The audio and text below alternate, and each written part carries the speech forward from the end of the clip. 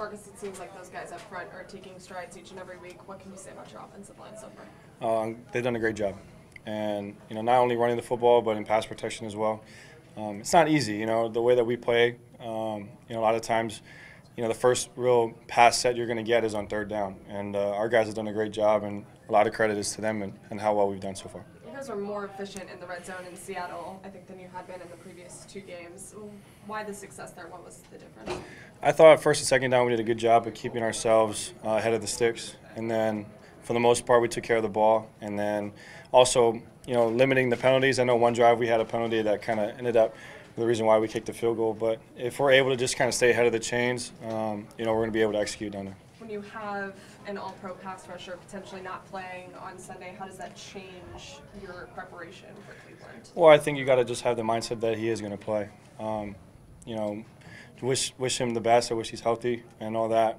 But for us in our preparation, we just have to play like he's going to be out there. What is it about that Cleveland defense that you see when you turn on the tape? Fast. They fly around. I really think that group, they play with an intensity, and they're going to come after you, which for us it's going to be a great test. They're going to try to dictate the line of scrimmage. They're going to try to be physical and do all those kinds of things. But for us, it's really truly about us and doing what we do and going out there and executing our plan.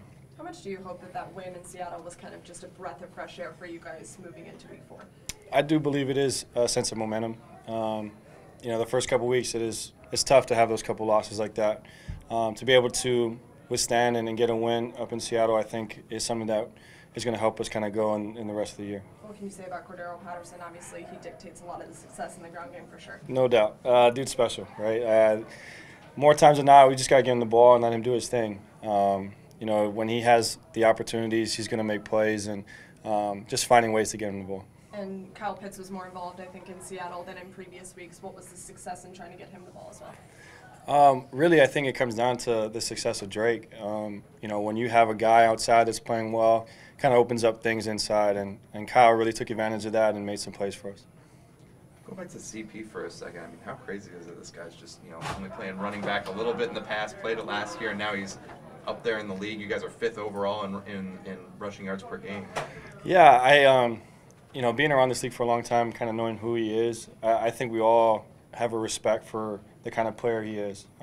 Whether it was in the return game or as a receiver, his ability with the ball in his hand has always been special. So why not just hand it to him, let him do his thing. And, it's fun to play with a guy like that. He keeps you ahead of the sticks. He makes these explosive runs. He really helps our offense out. What's your relationship like with Cordero? It's been fun. I kind of feel it's kind of weird for me because we're kind of the older guys of the group. So we enjoy – I sit next to him on the plane. We play cards.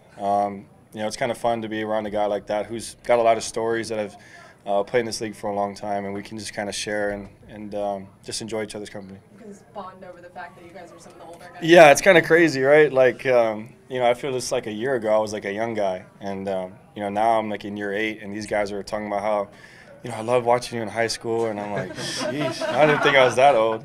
But it's fun, it's cool, it's a great mix of guys. Considering Cordero was a former wide receiver, are you surprised with the amount of power that he's finishing some of his runs with, just the kind of downhill running style that he's got? Yeah, I mean, I've always felt just from afar he was always a physical player.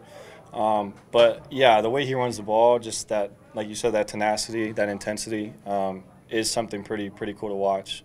You can tell, man, guys get tired of hitting him, and I really think that as the game gets going, he kind of gets going too.